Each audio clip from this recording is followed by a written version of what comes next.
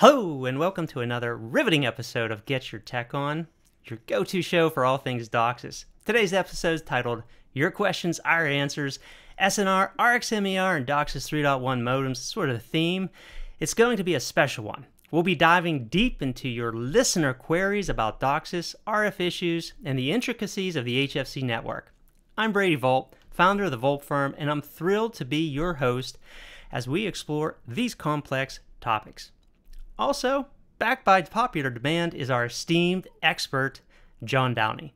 CMTS Technical Leader at Cisco Systems, John brings a wealth of knowledge to the table and is also ready to help us navigate these complex issues and do all the heavy lifting because he certainly has the muscles for it, well, except for his calves. So buckle up as we unravel the mysteries of SNR, RxMER, and DOCSIS 3.1 modems. Welcome back, John. Let's get started. That's a sick burn right there. Burn. Do my best, John. So I wanted to give you props for you and Ron Vranick doing the Did You Know? Yes. I always enjoy trivia and things that you thought you knew, but maybe you didn't know it that well. Or you thought you knew really well and didn't know it all. I know. Which I got a bunch out of that one. Like I can say one thing and Ron can say it a different way and then it clicks for somebody else. Like Yes. It just, you need to hear it differently sometimes or different analogy or something like that. No, I thought it was a really good presentation you guys put on. Did you do part 2 already? No, part 2 is coming up July 16th. I have it at the end of the show notes. I'll be letting everyone know when that episode is coming up, but it's coming up soon. Just a couple, I want to let everyone know, we have a big thunderstorm just about to roll in, so if anything happens and we go dark, we'll make up for it and redo this again next time. And also, please do subscribe and hit the channel, hit that notification bell so you don't miss out on upcoming episodes, everyone. So thank you for that. We'll blame it on the Canadians' forest fire. Yeah, I get creating all kinds of storms for us. Easy everywhere. So John, so today we're going to be taking answers from our questions. Yeah, we'll be giving answers to people's questions, but not taking answers, hopefully. So everyone, please log in, and if you have questions for today, drop those in a chat room. Otherwise, we'll be taking or answering some questions. And the first one we have is on reboots and forward error correction. So Carlos wrote in, and his query is, what is the ideal time after a modem reboot to check for uncorrectables on each locked frequency, and what number indicates a problem on that type of modem? So John, I thought we'd just kind of set the stage for everyone, talk about forward error correction, what's an uncorrectable, what's a correctable, what do these type of things mean, and we'll get into the formula as well about even how you calculate correctables and uncorrectables and how does that impact the modem? I'll toss that over for you, John, because I know you want to dig into that right away. So shall we assume we're talking upstream? Well, we have uncorrectables in both the upstream and the downstream. Typically, the upstream is more impactful, but you can have them on the downstream, right? It can impact you there too. Yeah. Let's assume DOCSIS 3.0 and 2.0 with single carrier QAM for now. Okay, let's start there. Start talking about DOCSIS 3.1 FTMA. Forward error correction is Reed Solomon, two guys that came up with the invention of forward error correction. I think we use even arity bit or something like that, where you put all the bits kind of lined up in a row, and when you do a cross matrix, if those don't add up to an even bit, then something's wrong or whatever. You have an error. Yes. So what's interesting though is if you have a bunch of symbols, we'll call frequencies, that represent digital data, and I have a one cycle that represents 001 or 110 or whatever. If I have a spike of ingress come in and take out a bunch of bits right next to each other, the error correction is not very efficient. Right. Like it can't determine, is there an error? Like if 2 ones turn to 2 zeros, then I still have even bit parity. So 2 wrongs make a right. So you're able to detect that error then. Yeah, you can't detect it. So when you add AWGN, additive white Gaussian noise, random noise, you have a lower MER, but you have random bits that go bad, and forward error correction can figure that out. So forward error correction is very good at correcting, and then we call it correctable FEC. Right. It corrected the problem because the logic figured it out. But if I have impulse noise, and think impulse could be 10 microseconds or really small. Very bursty, very short. In the realm of things, we send bits, million bits per second, right? So 1 nanosecond could be a bunch of bits in a row. Yes. So even though you think it's short in time, it really isn't short in time when you look at the bits. Yeah. So forward error correction doesn't work well with impulse noise. So I told people, it's like correctable FEC, it's correcting it. So I'm not worried about it. But it used to be a rule of thumb was if correctable FEC is getting really bad, it's going to turn into uncorrectable eventually. And start to impact you. And that's when your voice starts to break up, your video starts to break up, or if you're a gamer and you go to shoot someone, you get shot. You missed a shot, and it everyone starts to complain, and your data speeds start to slow down, and that's when you start to call here. We're trying to set a baseline here, what FEC is and how it works. And the question was, when should I track? And I would say, let's think about the upstream. I know how mod profiles work because that was my bread and butter. I've done mod profiles for 20 years. And I know the bursts, the IUC 1, 2, 3, 4, 5, 6. This is for single carrier QAM. IUC 3 initial ranging. Initial ranging. And in that mod profile, there is FEC T-bytes. So there is overhead for FEC during initial ranging. And what's interesting about initial ranging is that's contention time. So if you have a power outage in a node and they all come on at the same time, they all have initial ranging that locks onto each other or overlaps, you're going to get an uncorrectable FEC all over the place. Yes. So here's the case where you shouldn't track uncorrectable FEC, not just for that one modem, but for the whole service group. Yep. And make sure things are stabilized before you start tracking. And that was part of the question was, when's the ideal time after a modem reboot to look at uncorrectables? So to your point, if there's a power outage, you may not want to look at those uncorrectables right after that modem's booted up. You may want to wait and do a reset on the counters on that modem to look at the. And many times you might be looking at the upstream, like show cable hop is one of the commands I use. It shows upstream correctable, uncorrectable, but that's not deep inside each modem. That's for the whole upstream. Right. So I'm going to make sure there's no modems in a NIT R1. Once a modem gets to a NIT R2, it's doing station maintenance. A NIT R1 is that initial maintenance burst. Once it gets to a NIT R2, it's a unicast station maintenance, which is IUC 4. Correct. Yeah. So that one shouldn't have collisions because it was timed. Assuming your time offsets are good, which that could be a bad thing too. And by timed, you're meaning the CMTS is controlling the transmission of every cable modem, so the cable modem's transmitting it in its own mini slot, not colliding with any other cable modem. Correct. So let's back up and say, all right, we're going to track per modem uncorrectable FEC, and I'm not going to worry about the whole upstream. As long as that modem is past its initial ranging, that gets NIT R1 and NIT R2 and NIT RC, then it starts going into a NIT D. Now it's going to do DORA, discover, offer, request, acknowledge. Right? DHCP. That's my mnemonic. Yes. I love your DORA. Mnemonic, right? DORA. So once it gets to a NIT D for DHCP discover, now it's going to start using short and long bursts in the mod profile. If I'm getting uncorrectable FEC there, that's a problem. Yes. And it might be I didn't get any uncorrectable FEC at a NIT R2 and NIT RC because station maintenance mod profiles are usually like 16 QAM. Whereas when you get to the short and long bursts, they're probably 64 QAM. So you could have an MER that's hovering around 20 dB that this maintenance of the modem will work fine because it's 16 QAM. You're not going to get any errors at 16 QAM at that MER. Yeah.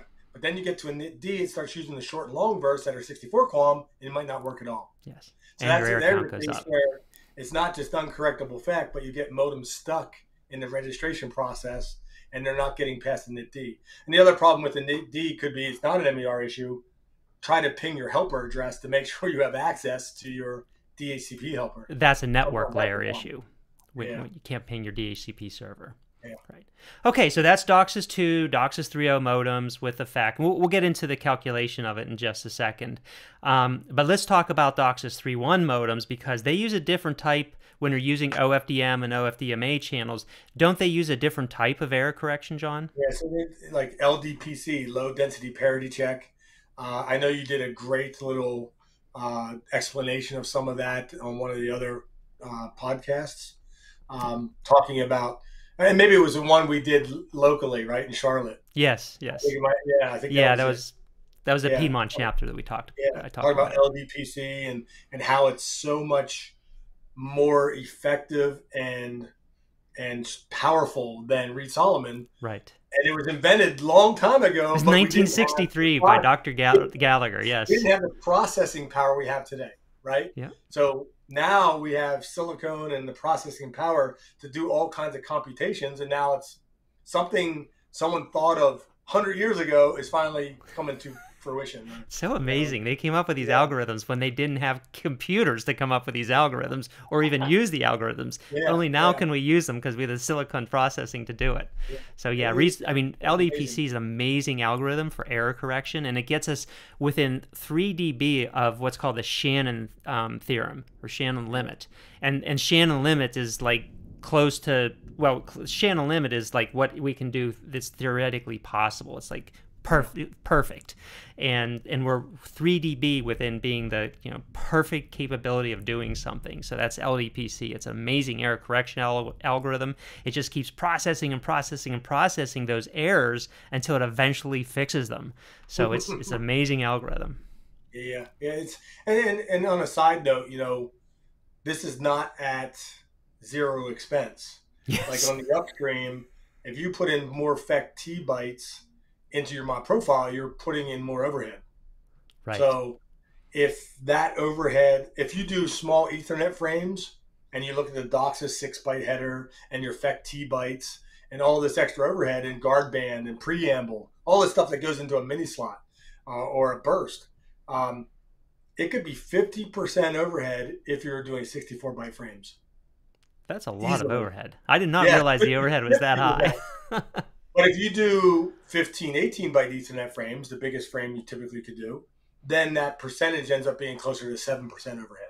Right. I thought it was interesting to me. I read up from Broadcom years ago when I started at C-Course, man, a long time ago, how if it's not a one-to-one linear relationship, meaning if I add more T-bytes, do I go from 3 dB robustness to 4 dB robustness? No, it turns out that 7% overhead was almost like a sweet spot where I would break about 3 dB lower on my MER than I did before, meaning I was 3 dB more robust.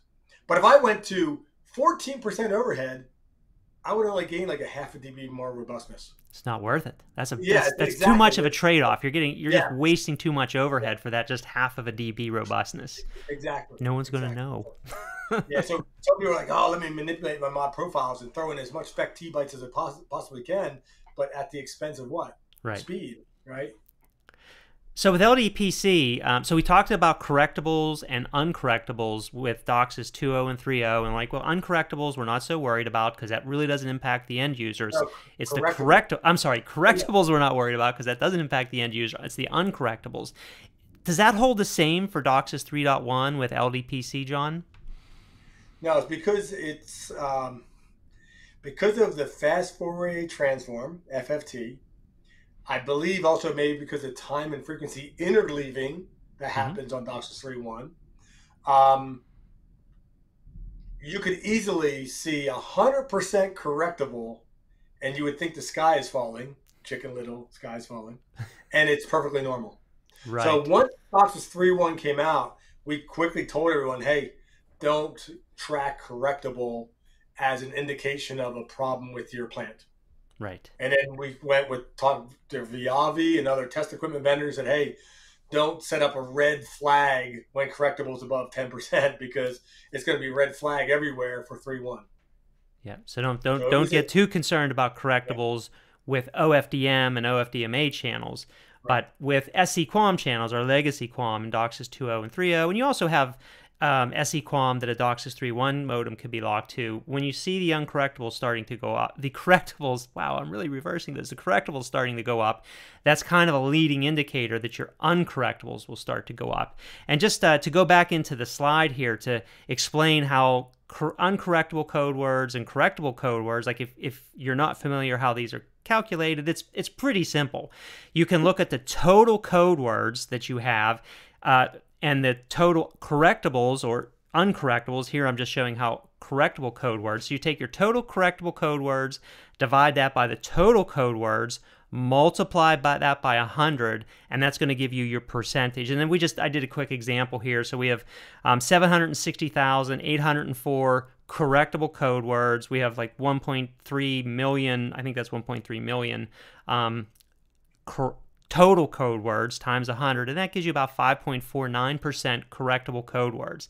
Now, 5.49% correctable code words, that's really not going to have any impact at all to the end subscriber because they're correctables, which means either the modem or the CMTS, whichever is the receiving device in this case, it's seeing that there are errors, but it's able to fix those errors. Now, if these were uncorrectable code words, so if that was, 760,000 uncorrectable code words and 1.3 million total code words, and that was 5.49% uncorrectable code words, that's definitely going to impact the subscriber. And generally, the rule of thumb that I tell people is once you hit about 1%, that's gonna start to cause the voice to break up a little bit. If you're like on on this type of a call, like when you're doing a YouTube video or on your Zoom call, Skype call, something like that. If you're a gamer, it's definitely going to impact your gaming performance.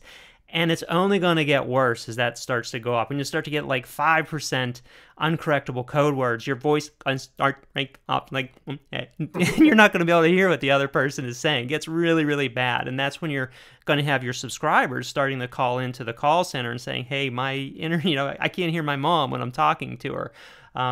And that's kind of the rule of thumb that I generally tell people. I don't know if you give people different advice, John, or do you see typically the same thing? I have settings for what we call advanced spectrum management, and the default for uncorrectable FEC as a threshold is 1%. So I leave that as a default and leave it.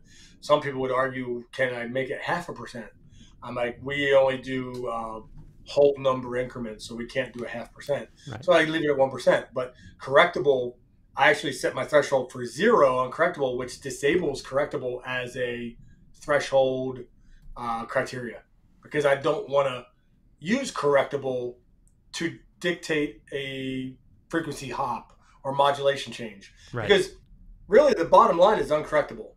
And if that were the real bottom line, you might say, well, if uncorrectable is what affects my customers and quality of service, why not just track uncorrectable?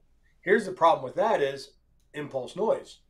You could have impulse noise that makes uncorrectable go through the roof because the forward error correction can't fix it because it was impulse noise. It spikes. So you have no correctable at all. You have uncorrectable, but because it's impulse noise, the MER looks fine. Yes. So I tell people to track MER and a logical Boolean end with uncorrectable so that you're not having false positives, or because if it was impulse noise, you want to change modulation because it would have to change right back again because it was impulse noise. Right. It just comes and goes. And even if you change modulation, impulse noise is so high, the lower modulation is not going to work either. Yep. So I shouldn't have changed modulation. I should have just stayed and just waited out because the impulse noise will go away or whatever. Yeah, so it's sometimes there's different problems that cause different reaction to MER, correctable FEC, uncorrectable FEC, misses in the flap list. I mean, there's all kinds of little things that I can track for troubleshooting. Okay. Well, let's take a moment. Dawn has joined us back in the chat room. So Dawn, thanks for joining. He says, hi, it's Dawn. Question for you. If DOCSIS 3.0 has down RX max that does not pass, what does that mean? So I think it's down RX max power, assuming, is what Dawn is asking. What's that? I think you might say MER maybe. Dawn, okay. Yeah, RxMER maybe. That does not pass. So we were talking about DOCSIS 3.1 modems. This, I think he's meaning RxMER. So if the RxMER on a DOCSIS, oh no, he said DOCSIS 3.0 modem. So it can't be that. So RX max does not pass. Well, Don, John, right back to us. get back to us. Clarify your question, and we'll answer that. What do you mean? Do you mean max power? Do you mean MER? What do you mean on the max for that? We'll get back to your question on that. But there is no real max downstream power. It'd be more like a min downstream power. Yeah. You know, for downstream power, we want to hit between, I say, -5 to +5, even though the spec says -15 to +15. I think it's safer to shoot for a downstream receive power closer to 0, ±5. Right. And then it would be safer for distortions and power level issues and converting to DOCSIS 3.1 later, where you might need to be a better power level anyway. Yeah. And if you're talking about MER 3.0, obviously it's not subcarriers, but the whole carrier has an MER reading. The highest modulation you do is 256 QAM, and we know that's going to break around a 32, 4, some in the 30s, somewhere in the 30s. Well, for 256 QAM, I think the minimum is about 31. We normally, but we always say go up to, add some padding to that and keep it around 33, 34, so you don't hit that that break point. Yeah. So, okay. Okay, so Don says, sorry, RX max or min value. So I think he's MER or power? Yeah, power level, or are you talking about SNR, MER? Yeah. Like, so, well, he'll get back to us. All right, so the next question we have is from a listener named John. John, I'm assuming this is not coming from you, but John asks, how does the signal-to-noise ratio, SNR, impact the performance of DOCSIS 3.1 modems, and what range should we consider acceptable? So signal-to-noise ratio, SNR, you know, we frequently interchange SNR with RxMER, or when we're talking about DOCSIS 3.1 modems in the OFDM channel or OFDMA, it's going to be RxMER per subcarrier. So, John, there's this is kind of a lot because we get a lot of different measurements when we talk about RxMER, right? Yeah. The downstream, we can plot out the MER of all the subcarriers and do like a graph, and then we can see the graph. And we have something called profile management, at least Cisco CMTS, and some people might use PMA. Profile management application. Yeah, exactly. Because we have PMA, and that's something that you can also use separately from the CMTS, and it does much a better job when you use it separately, John. and I think the PMA makes sense if we start going higher modulation than 4K QAM. Like if the modems do come out with the option that was in 3.1 spec that no one actually has of 8K and 16K QAM, with a remote PHY solution, I think PMA would really benefit. The higher modulation would really benefit from PMA. Right. Right now, I have profile management in the CMTS, so I don't have to rely on an outside source. Yep. That works pretty well because most systems, node +1, node +2 amplifiers, they're getting a decent MER. And if I'm doing remote PHY, I'm getting even better MER. And I've had a lot of systems running 4K QAM. So now, so let's talk about. Let's put the slide back up real quickly here, and let's talk about why, what the thresholds are, why we need PMA, and the different modulations that we have in an OFDM channel. And so what I'm showing here in this slide is there's multiple downstream modulations: 4096 QAM, 2048 QAM, 1024 QAM, 512 QAM, 256 QAM. So these are all possible modulations that could be sent simultaneously by the CMTS on the OFDM channel to the cable modem. So the cable modem could be receiving all these modulations and potentially use these different modulations depending on the amount of impairments that are on the OFDM channel.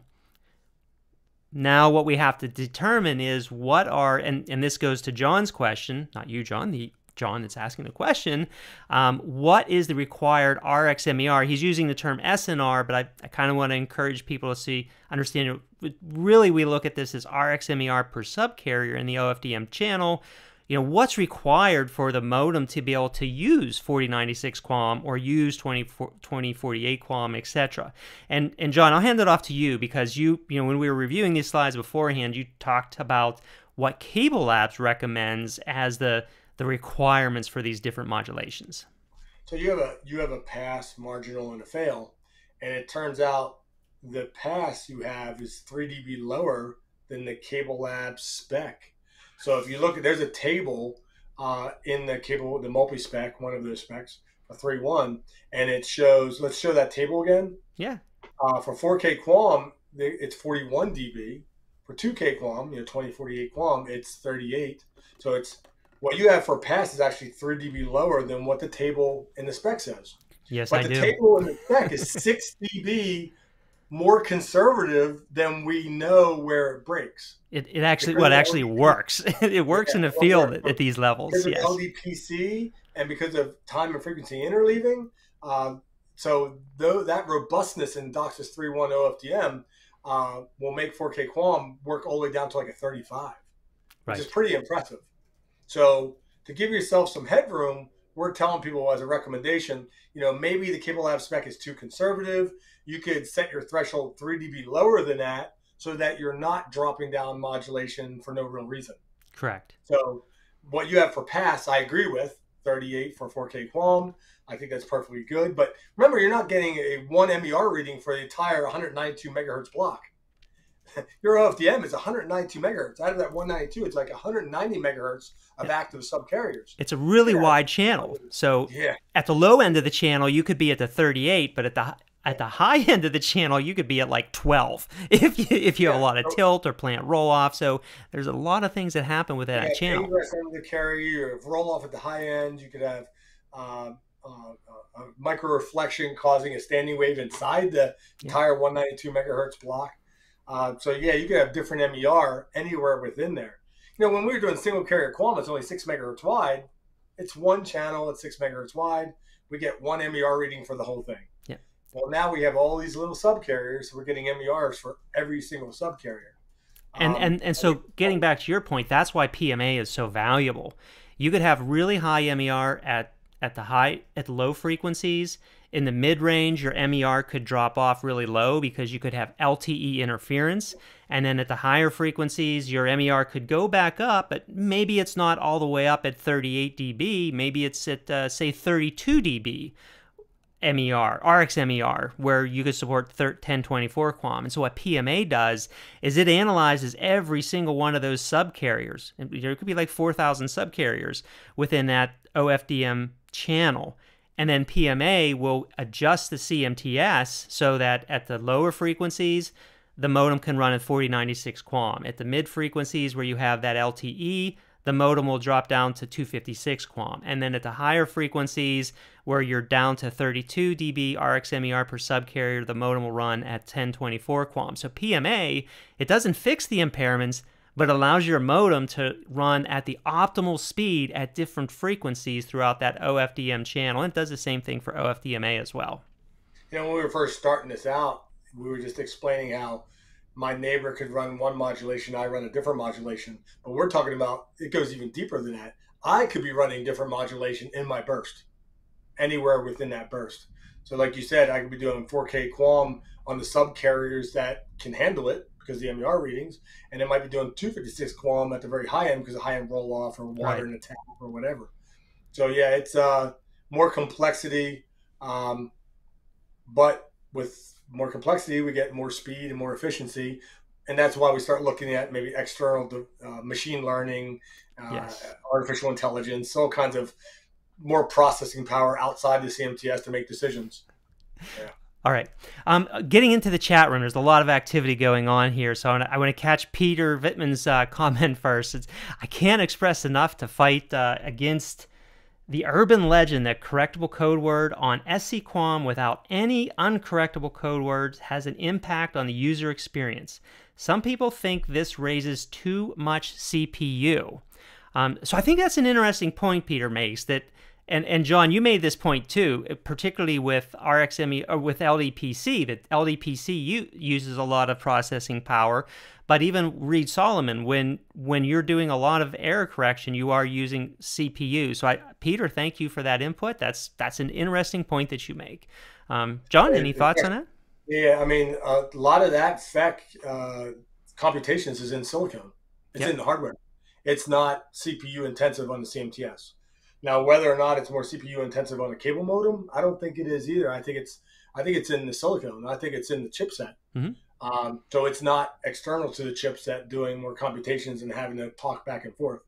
So my understanding is it's not creating more overhead in the form of CPU on the entire system, right? Like the CMTS. If I were to run a show CPU show proc CPU, which means show process CPU, you see the processes in the background running like SNMP. That's a killer one. I was going to say SNMP is probably the biggest killer, both on modems Yeah. and CMTSs that is out there. Particularly when we have a lot of monitoring systems pulling correctables and uncorrectable statistics. A full mid-walk of the entire CMTS. Yes. From different people, and they don't. And left hand's not talking to the right hand. It's like, man, who is logged into this box? Yeah. There's like 5 people pulling the same information. So yeah, that's a good question. So local trees, glad to see you out there. Neville asks, what are the causes of downstream uncorrectable errors? Wow, so there's a lot of causes. I mean, typically, so John talked about, burst noise that can get in there. It's generally noise signals that are going to get in there and impact the modem, anything that's going to distort that. John, other causes that you want to add? So we talked about impulse noise causing problems, and one of the things that helps make impulse noise errors look more random is interleaving. So we have different levels of interleaving on the downstream. We typically stick to 32.4, 32:4 interleaving. It's like taking 32 customers and taking 4 bytes from each one and putting them in front of each other. So you're interleaving the different packets. So whenever a burst of noise comes in, and then you de-interleave those packets at the modem, that error looks like it was spread out. Right. But so why don't we just interleave like even longer, have a really deep interleave so we don't have to deal with any of these errors? Then you end up with more delay, and that causes problems with jitter and latency. Yes, when we were talking about trying to get jitter and latency less, low latency DOCSIS, for example. Yeah, so you ask about what causes downstream uncorrectable effect. I mean, it could be enough noise that the interleave and the forward error correction can't fix it, so it turns into uncorrectable. Could be just a spike of noise. It's not even impulse, but it's just always there. A ham radio or some type of downstream, like you say, LTE, long. Anything on the air that gets on the coax network, it's gonna, and it's the same frequency as your DOCSIS channels. It's going to cause errors. So. I mean, it could be a microflashing causing a big suck out in the middle of a single carrier QAM or somewhere that has low enough MER right at that. It's causing an uncorrectable effect, right? All right, more questions are coming. So Dawn's coming back. So the downstream channels, DOCSIS 3.0, down RxMin value minus 17.5 fail, question mark. Why down Rx average minus 11.7 fail, down SNR min 30.5 fail. So I think he's talking about why is that when downstream channels have a low value, are they failing? So Dawn, on that, we want the input level to the modem. So that's receive level. We want the ideal receive input to the modem. And John had mentioned this earlier, to be right around 0 dBmV plus or minus. Ideally 5, we can go plus or minus 10, but when you start to get to around minus 17.5 dBmV into that modem, you're going to have really low signal levels into that modem. So the modem's going to have a difficult time demodulating those signal levels. You're going to have low MER, and then you're going to start to get those uncorrectable code word errors just because the modem's really challenged. It's going to be, you can think of it as a very noisy environment. Your signal to noise or your carrier to noise ratio is going to be really low, and your MER is going to be low. So those are problems. That's why you want the signal level to be higher going into the modem. And on the flip side of that, you could say, well, what if I have a high level like plus 15? That should be better. Higher's better. you're not just going in with a DOCSIS channel. On that coax is all your video, all your DOCSIS, everything can overload that modem and cause distortions in the modem. So now those distortions turn into like composite intermodulation noise. So your MER could get worse because the levels are too high. Yep. So there's a happy medium. It's kind of like if you turn the stereo all the way up and your speakers start to like just distort noise coming out. It's the same way with the modem. If you put too much RF energy into the modem, just like when the RF energy is too low, you know, with your speakers turned down really low or your stereos turned down really low, you can't hear the sound. Same with your modem. If the RF level in your modem is too low, the demodulator in your modem can't hear it. Vice versa, you turn your speakers up real loud, it's distorted. Too much RF energy into your modem, the demodulator in your modem gets distorted. It cannot take that much energy, and now you're going to get uncorrectable uncorrectable errors. So Peter says yes. He says right. It's in the hardware on the tuner silicon part. So we've dismissed that myth, Peter. Thank you so much. Your comments. Augustine asks, "Hello, folks. I follow this channel for the past year. First time on live. Well, welcome. Glad you have you on live. Please join back more frequently." Dawn says, also, what is the code words upstream SC QAM channels frequency, baseline errors, unaired delta, corrected delta, uncorrectables delta? Wow, I'm not sure what test equipment you're using or what monitoring system you're using there, but I think those are just more statistics that are saying, you know, here's your correctables, here's the delta from the last maybe poll or the last time we measured that. John, I'm not sure if you're familiar with those. Hold that thought, because that was in my mind. I wanted to say that is, if you track any type of counters, make sure you track from scratch, like. Counters keep incrementing.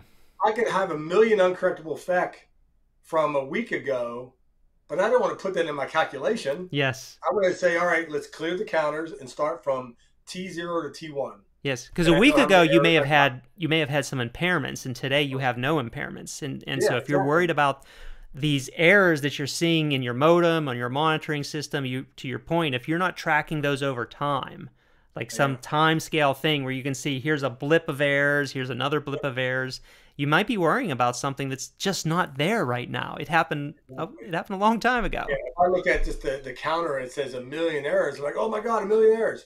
That could have been when the modem was coming back online, and we already talked about when it comes online, all bets are off. Yep. When it comes online, you could have all kinds of uncorrectable FEC till it settles down and gets at least a pass mid RC. Correct. Absolutely correct. All right, so we got some more time for questions. Our next question is the number of bottom channels of modem speed, and we had two people asking very similar questions, Amina and Liam. So Amina was asking about how does the number of upstream carriers offered by an ISP like Spectrum's 4 upstream carriers influence the DOCSIS performance or the performance of a DOCSIS network. And then Liam was asking both about downstream and upstream. He said, how does the number of downstream and upstream channels in a modem influence its performance, particularly when considering upgrades to a newer version like DOCSIS 3.1? So Joe, go ahead. Let's take it. Yeah, let's talk about the pros. I mean, it should be obvious: more channels, more speed. The modem can bond and spread its traffic. We call it wideband or spreading the traffic across multiple carriers. You should get more speed per modem, right? The more channels you offer into a network, the more people can share that aggregate pipe. It's distributing the data. Yeah.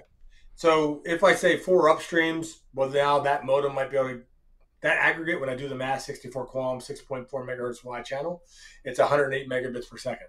27 megabits per upstream, right? Yeah, per 6.4 channel width, 6.4 megahertz, assuming 64 QAM. Right. So if I have 108 megabits per second aggregate, I could probably offer a 50 megabit per second service, no problem. I would never offer 100 meg service from a 108 aggregate. You're going to overutilize the upstream then. Yeah. You can't really oversubscribe with a lot of people sharing something like that if each person can starve each other. Yes. So I set my expectation, and I said, all right, 4 channels is great. Now let's look at the con to more channels. The con to more channels would be the T4 multiplier. When you have 4 upstream channels, by default, this T4 multiplier, the T4 timer is like station maintenance. Mm-hmm. Every 30 seconds or so, the CMTS and cable modem, how you doing? I'm doing great, fine. It's a 3-way handshake. T4, done. And this is where we get the T3 timeouts. I'll go into a fast mode, say, hey, how you doing? How you doing? How you doing? As a CMTS, right?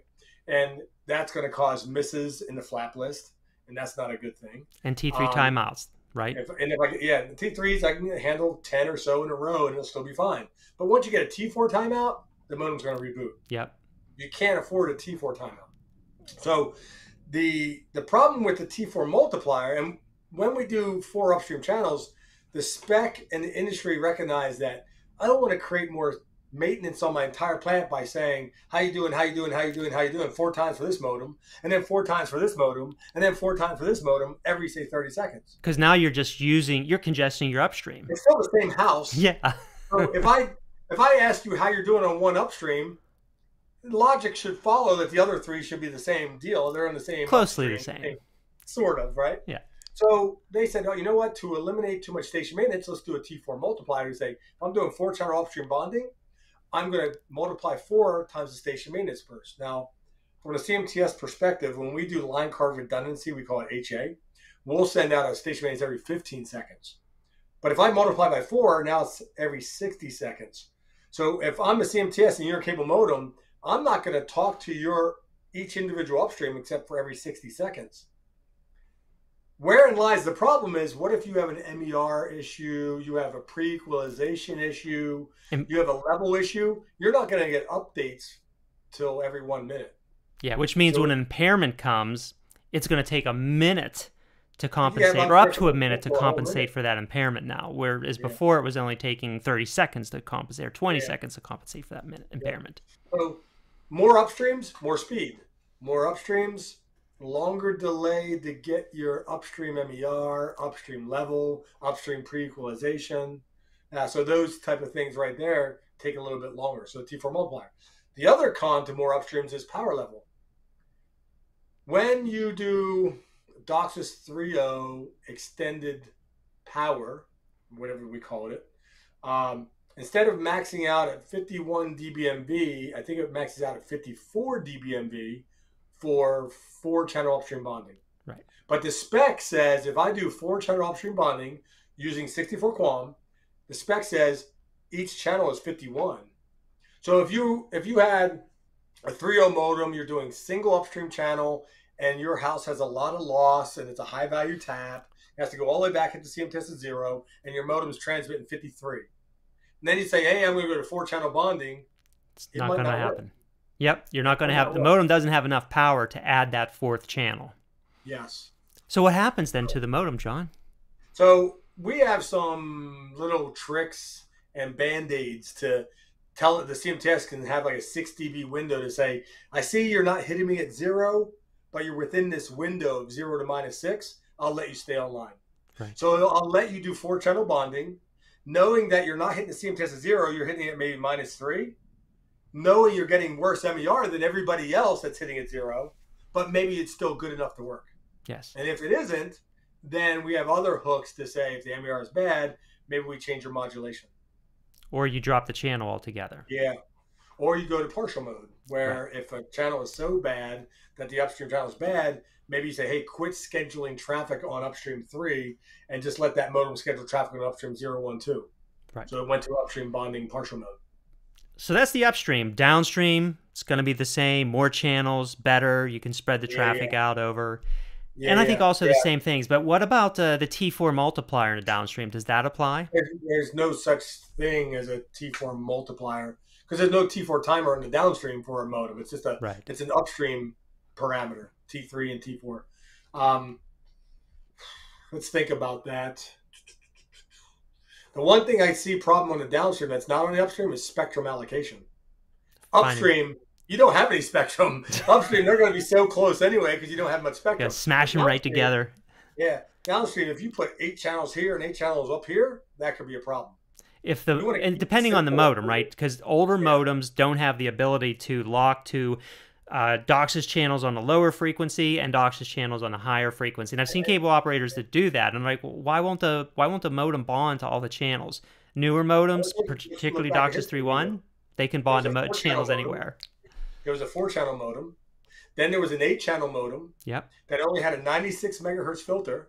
Then there was a 8-channel modem that had 2 filters, so you could separate 4 channels here, 4 channels here. Then they came out with a 16-channel modem, 24-channel modem that then went full bandwidth capture, so that you could just put the channels anywhere you wanted. Yes. The problem with that still, though, is if I put 8 channels down the low end of the spectrum and 8 channels on, or whatever, on the high end of the spectrum, there's going to be tilt. Yes. On the downstream channels. So that modem now has to bond across channels that are plus 10 on the low end and minus 10 on the high end. And now the tech is struggling to say, how do I get these channels into that plus or minus 0, plus or minus 5, plus or minus 10? And I talked to Cable Labs years ago about that. I said, how much tilt do you think I could handle and bond without having issues? And they said, like, if you look at the tilt in the FCC spec for how much tilt you could have, right. Adjacent carriers is like 3 dB, and the tilt is, if you go from 500 to 600 megahertz, another dB, 600 to 700 megahertz, another dB. It's like 15 dB. And I think they said, yeah, 15 dB, we could still bond okay. What I don't like about having disparate frequencies for downstream is if those downstreams are primary capable, and I have a 2.0 modem want to load balance from here to here, that's a big jump. The levels are so different, the modem might go offline. Yes, but it'll go offline when it's doing its load balancing. Yeah, and you can load balance from one to another, and now it's like my levels aren't good enough, so it just goes offline. Yeah, and for anyone who doesn't understand load balancing, that's the CMTS moving modems around when one downstream channel becomes congested. So it's quite possible if you have a situation like John described, where you have DOCSIS channels spread out, that DOCSIS 2.0 modem, particularly during peak utilization times, 8 p.m. at night, that DOCSIS 2.0 modem could be moving back and forth all the time, and that could be the reason that, or even a DOCSIS 3.0 modem could be moving between bonding groups. That could be a reason that your modems are like flapping off and on during peak utilization times, or even on a congested downstream CMTS. So just something to think about, folks. If we take and then the second part of the second question was about 3.1, right? So if 3.1 obviously is more efficient, more bits per hertz, more bang for your buck, more speed, more robust. A bigger channel with all these subcarriers in it, but you need a 3.1 modem to take advantage of it. Yes. And you have to allocate spectrum. So if you don't have a lot of 3.1 modems, you can't afford to allocate spectrum. Spectrum is a hot commodity. It's hard to find spectrum. That's why we're trying to rob Peter to pay Paul. We're stealing analog channels, trying to convert them to digital, so we open up spectrum for more 3.1 and 3.0 DOCSIS. So, more 3.1, I think, the better. But there's this inflection point of how many devices are out there that can utilize it. Yep. Right now, there's talk. Remember at SCTE, you and I talked about the Pi modem? Yes. 3.14. How far can we push DOCSIS 3.1? Did you see the Cable Labs announcement of they are going to call it 3.1 plus? No, I did not hear that. So they are actually going to push out 3.1 a little bit more. Yeah, so they're more talking gas about out of it. What we talked about. 4.0 modems could be ESD, extended spectrum DOCSIS to 1.8 gigahertz and a higher split diplex photo, or FDX, one or the other. Yep. FDX allows overlap of upstream and downstream spectrum, so there's no diplex photo in there, which is kind of strange. But you have to have echo cancellation, some other funky stuff in the 4.0 modem. A lot of tech in those. You and I talked about, I was like, what I really need is a 3.1 modem that can just do more bonding, right? More blocks. Because all the modems on the market today can do 2 OFDM blocks and 32 single carrier QAM for downstream. That's it. And up to 4K QAM modulation. On the upstream, they can do 2 OFDMA blocks and 8 single carrier QAMs. Right. Up to, I think, 4K QAM as well. That's for upstream. But we're like, to get more speed and offer easily 1, 2, 3 gig on the downstream, I need a modem that can do bonding of 4 OFDM blocks. Right. So that's where we came up with the Pi modem, 3.14. Yeah. But they are going to call it, I think, 3.1 plus or something to that nature. 3.14 was a much better name, John. I like that. We got Raspberry Pi and all these other computer thingies, whatever. We can just call it some other pie. Boston cream pie. All right, we got time for one more question. I think this will wrap it up. We can't go too deep in it. But Bill seeks to understand, how does the transition from DOCSIS 3.0 to 3.1 impact overall internet speeds and reliability, and what factors should we consider when making this switch?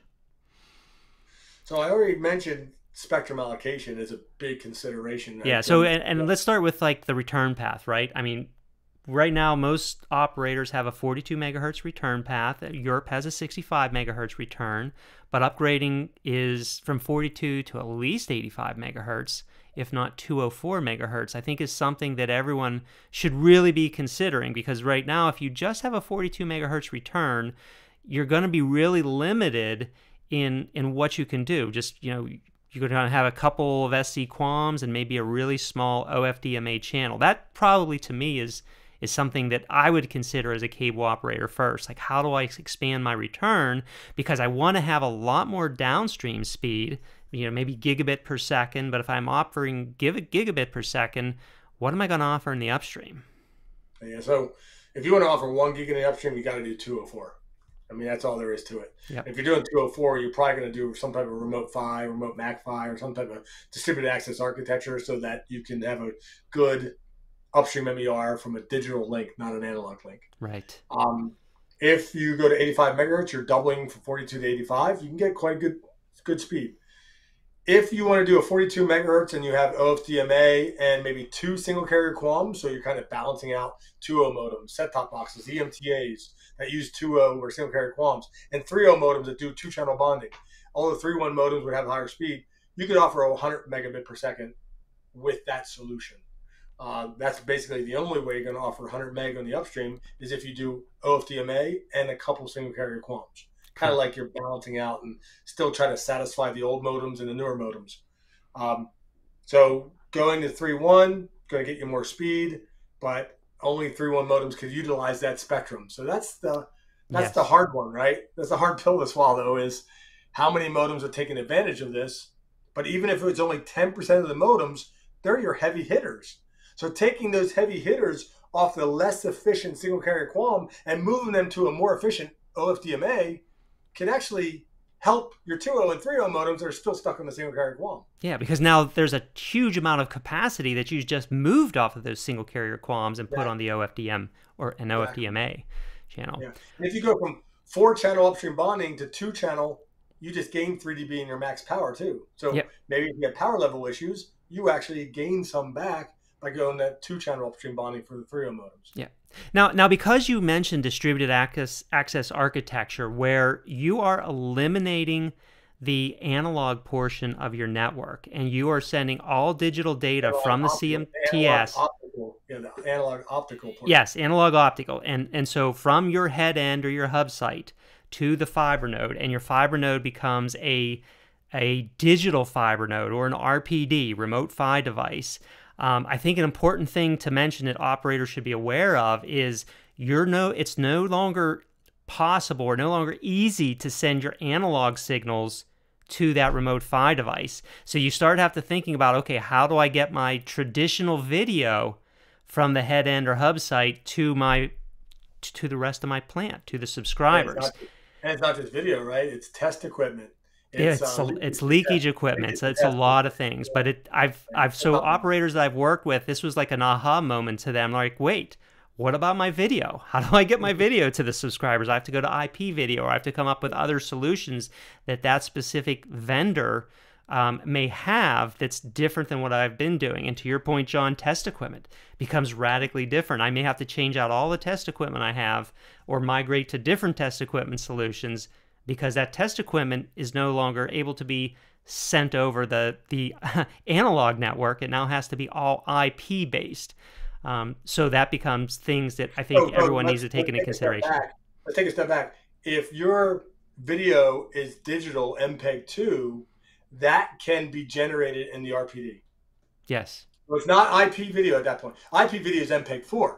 Right. Now, if you transition the head end to get rid of all the video QAMs, and you get rid of MPEG-2 QAMs, the set-top box, and you go IP video, now you can do IP video over DOCSIS itself. But once you make that transition, it might be easier to justify going pure PON.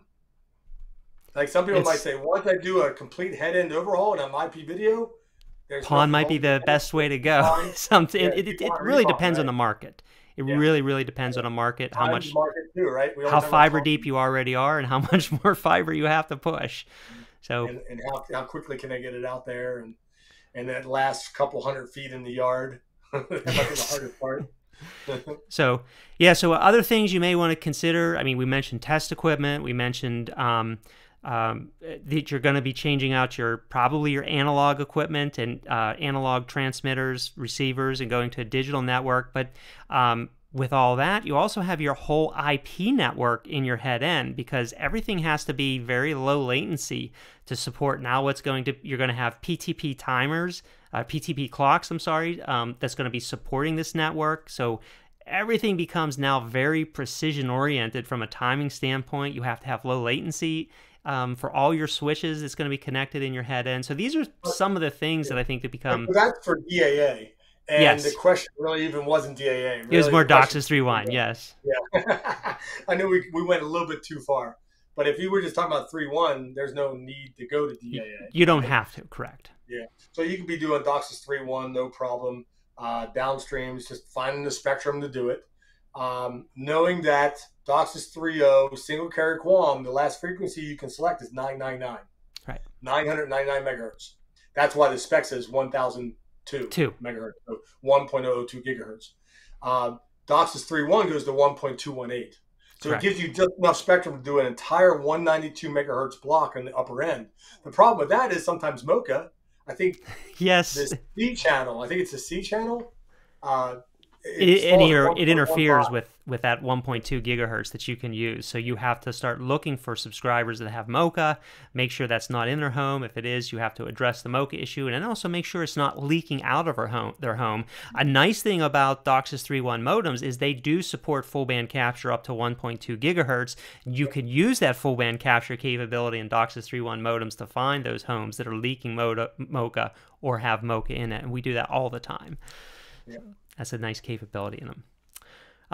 So quick jump back into the chat channel. Local Trees, thank you so much for supporting us. Everyone, the best way you can support us is by communicating to your friends who are in the industry about our channel. Our main goal is to provide education to the channel. We want to do that free to everyone. That's our goal, is to get this education out there, and definitely subscribe and get the information out to everyone. So appreciate everyone's support, appreciate everyone's questions. So was there one more, or was that it? That's what we have time for, because we're at the top of the hour, John. So this brings us to the end of yet another enlightening episode of Get Your Tech On. Hope you've dived into some questions that people enjoyed and try to cover a broad range of topics. Again, our aim is always to just unravel some complexities of DOCSIS and HFC networks, and I hope we have done that. I hope we shed some light on the topics today for all of our listeners. John, a massive thank you for bringing all the depth of knowledge that you have today. Your expertise to our discussion is always greatly appreciated, and your insights are invaluable. Really appreciate everything. Well, the saying is, you can't fool them with facts, baffle them with BS. We try to do a little of both on this show. So, and of course, I remember, and maybe the next session we can go over. I remember the things that we put off were partial mode, modems go into partial mode. Yep. And MDU wiring and infrastructure. Wiring and stuff. Yeah. Yep. I think we could probably make a whole session out of partial mode and what to look for. Yep. Because absolutely. Modems have a certain capability, but they register lower than that. That's a problem. Yep. If a modem registers in full capability, all its downstreams, all its bonding, but then has problems, goes to partial mode, how do I know? How am I alarmed or warned that's in partial mode? And is it doing 23 channels of downstream now, or one channel? Like what level of partial mode am I really doing? Yep. And to make matters worse is we bond at the service flow level. So technically a modem could register in 24 channel, but one of the service flows could be using a single channel, like voice. Absolutely. We purposely don't want voice to bond across all 24 because it's a very small, slow flow. So we have a command to say, put the voice over the primary downstream. Right. That way there's no... It's not spreading it across and having to recombine it afterwards. Yeah. All right. Thanks, John. And also thank you for all our viewers, and thanks for tuning in, asking questions in the chat room. We really appreciate that. And thanks. I have a stack of questions still to go through. If you want to submit a question to us, you can submit it to info@thevolpefirm, and we'll info@volpefirm.com. Got to get the whole email in there. So really appreciate everyone who submits his questions, both on a chat. You can drop them in the YouTube comments below. Love the comments. So thank you everyone who does that. The community is awesome. It really keeps me invigorated and everyone invigorated. So it's just great for everyone. We love your enthusiasm and your curiosity. It makes all these discussions possible. So please remember to subscribe to our channel, hit that notification bell so you don't miss future episodes of our show. We've got plenty more interesting discussions lined up for you. We will be back on July 14th with a marvelous Ron Rannick for part 2 of Did You Know? Part of our Back to Basics series, so don't miss that. And until then, keep on learning and so long. Thanks everyone. Take care. See ya.